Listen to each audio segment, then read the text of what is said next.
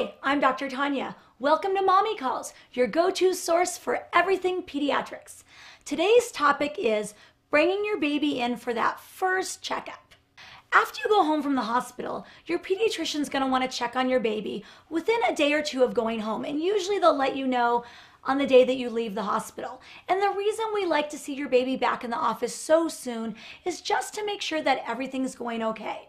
That he's not losing too much weight, that he's feeding okay, that he's pooping and peeing normally, and that he's starting to grow and develop appropriately. Call your pediatrician's office to schedule this visit as soon as you leave the hospital. Now, the first time you take your baby into your pediatrician's office, getting everything together in the car and out and about may take longer than expected. So don't forget to give yourself a little bit of extra time to pack up everything you need and get out the door. When you first get to your pediatrician's office, usually a nurse will first check your baby out. They might do some measurements like length, head circumference, and weight, and plot your baby on a growth chart. So that way, every time you come in, you can see that your baby's growing appropriately.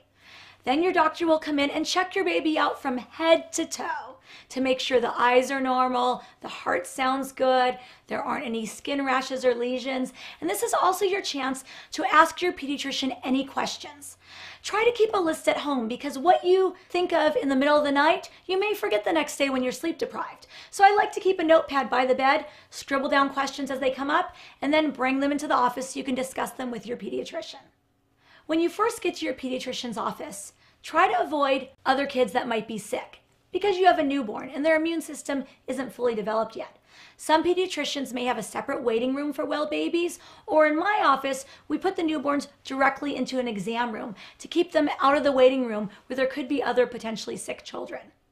At the end of your first visit, your pediatrician will let you know when you should bring your baby back to the office. Sometimes babies need to come in a few days later to make sure that they're feeding well and gaining weight well, and other babies are doing great and your pediatrician might say, come back in a week or two.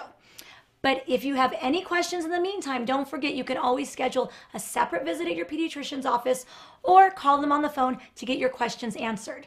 With a newborn, never hesitate. If you have a question or if you think something is urgent, call your pediatrician right away. Even at night, that's what we're here for. I'm Dr. Tanya. See you next time on Mommy Calls.